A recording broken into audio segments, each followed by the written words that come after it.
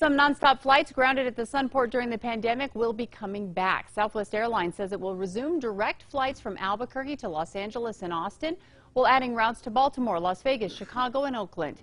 The Sunport has seen its highest levels of travel since the pandemic began, averaging 8,500 passengers per day over the last week. These new flights are a direct response to the demand coming out of the pandemic and tour recovery.